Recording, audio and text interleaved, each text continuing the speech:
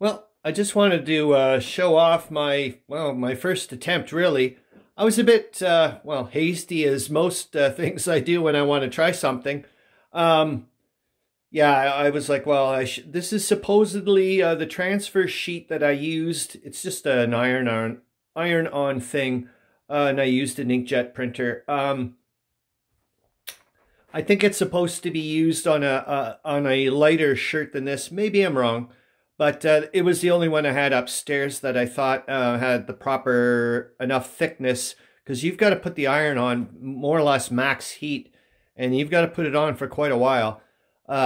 This is just one of my warmish weather um, bike t-shirts, and I was like, oh, we'll just give it a shot. And it's, like I said, first hasty attempt. I don't think that's the right location for that size of logo or whatever, or picture. But geez, I'm pretty happy. And like I said, I really rushed it. You can even see there's, like, I think one of Leo's cat hairs stuck there by on the iron thing. I didn't, but oh well.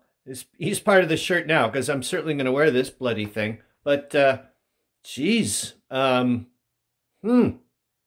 interesting things ahead, I think. Yeah, I can't wait to actually get half decent with this, like figure out like the proper size and whatnot, and get some good t-shirts. And I'm not a big V-neck person either.